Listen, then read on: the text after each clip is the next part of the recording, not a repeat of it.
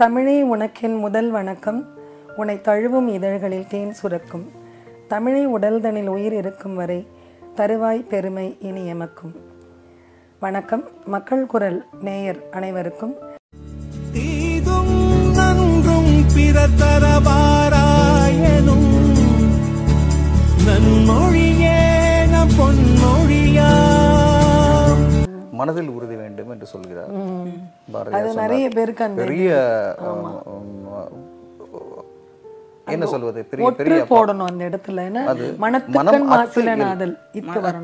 மனம் அத்து இல். யாராவது பணம் எங்கிட்ட இருக்கிற பணத்துல குறை இருக்கு என்று சொல்லும் பொழுது பணத்தில் குறை என்று சொல்கிறார்.